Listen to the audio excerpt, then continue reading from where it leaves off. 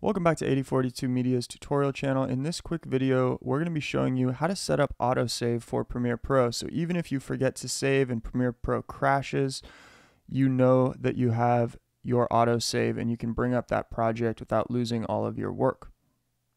So what you want to do is come up to the edit mode once you've opened Premiere Pro and are currently working on your timeline.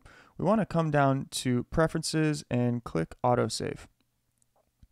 Now, once this comes up, you will have the option to check this box here, which will automatically save your projects.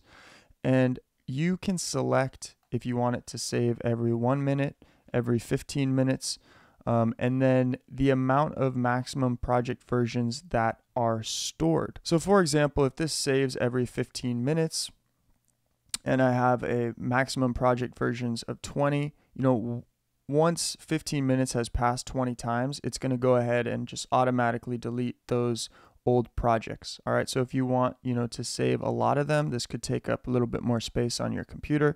You can go ahead and select that to, 1,000, for example. Or if you want it to save every minute, you would select that at 1. So go ahead and select what works for you and then click OK. Now, in order to locate these autosave project files, what you want to do is come up to the top and take a look at your current project path. So here we have podcast clips project and we have podcast clips, right? Now the autosave folder is going to be created in the same exact location where this project is being saved. So you can open up that folder and look for your autosave project files there. Hopefully this helps you guys. If you do have problems with forgetting to save your work like every normal person does, this will help you eliminate having to re-edit any work that isn't saved.